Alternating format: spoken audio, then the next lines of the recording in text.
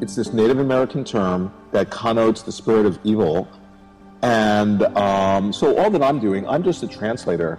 And it's not just the Native Americans. I mean, every tradition that's based in spiritual wisdom or understanding has its own symbol system for pointing out Wetiko, and calls it by different names. And the idea is that the origin is in the psyche. It's not something objective or external to us.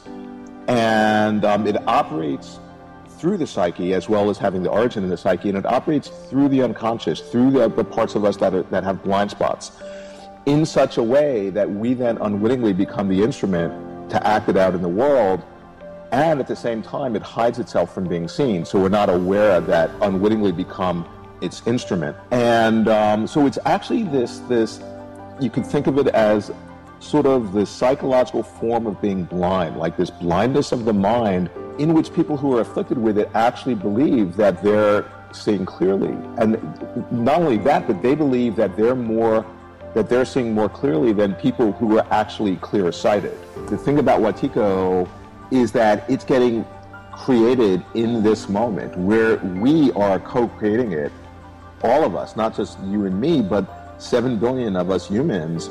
It's a phenomena. It's a phenomena that we're all co-creating, or not, every moment.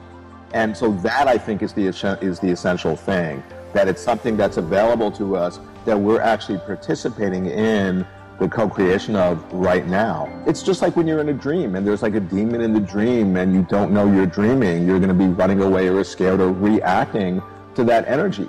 But in the ultimate sense, what is that dream? In the ultimate sense, it's nothing other than your own energy just projected out as the dream. And to have that realization, that's to have lucidity, that's to wake up to the dreamlike nature.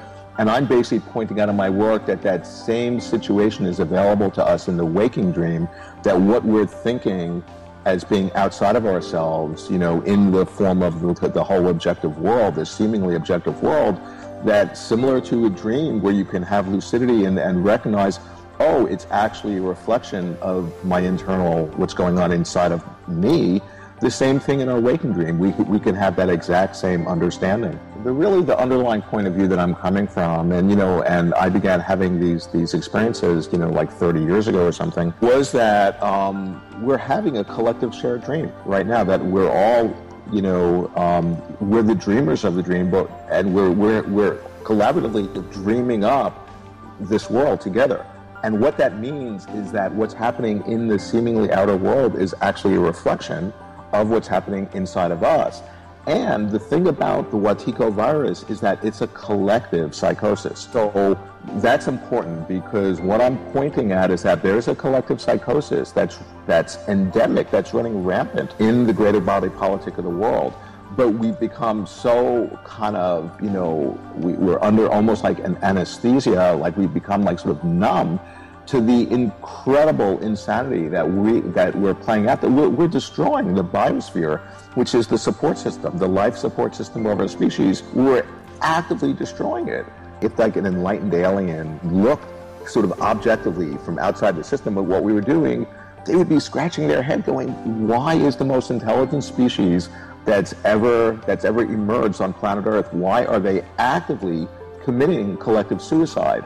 And so the thing I'm saying is that process, as it's playing out in the world, is actually reflecting a deep unconscious inner process that's happening within our psyche, and it behooves us to recognize that.